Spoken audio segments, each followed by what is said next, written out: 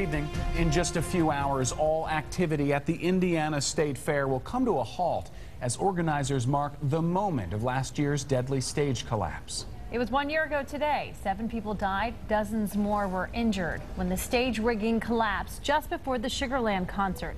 Among those killed was local cheerleading coach Megan Toothman.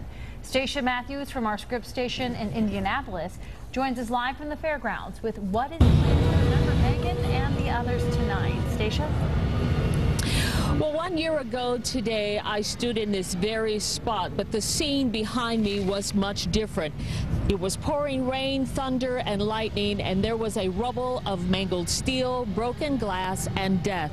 Tonight, the Indiana State Fair will honor the 7 victims who died here with a moment of silence. It's a scene forever etched in our minds. Stage rigging fell onto a crowd waiting for Sugarland to take the stage when high winds ripped through the Indiana State Fairgrounds. 7 people died, many more still struggle to recover. When my brother named all the people that died, I just thought there was a moment that my family thought that was going to be me next. So it made me very sad to think about all those people. And thank goodness I wasn't one of them. 2 pink roses adorn the memorial plaque outside the grandstand honoring the victims, giving fairgoers a chance to pay their respects. I just hope that, this is something that people remember and pay tribute to every year. I think it's important that be remembered.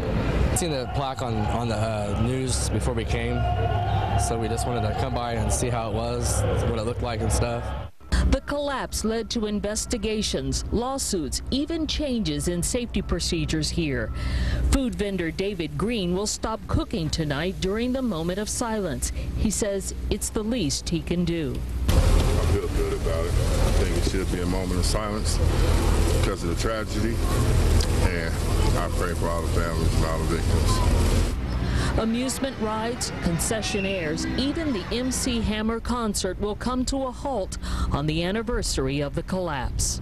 The midway rides will stop, the concessionaires will stop, everybody will stop, and we will pay our respects as best we can for the lives most affected by what happened last year. Now, public announcements will be made over the loudspeakers starting at 8 o'clock. By 8:30, the rides at the Midway will stop running. Food vendors, concessionaires, and if MC Hammer is playing, all of that will be silenced by 8:45. The moment of silence begins 1 minute later and will last till 8:50. Reporting live from Indianapolis, now back to you. It's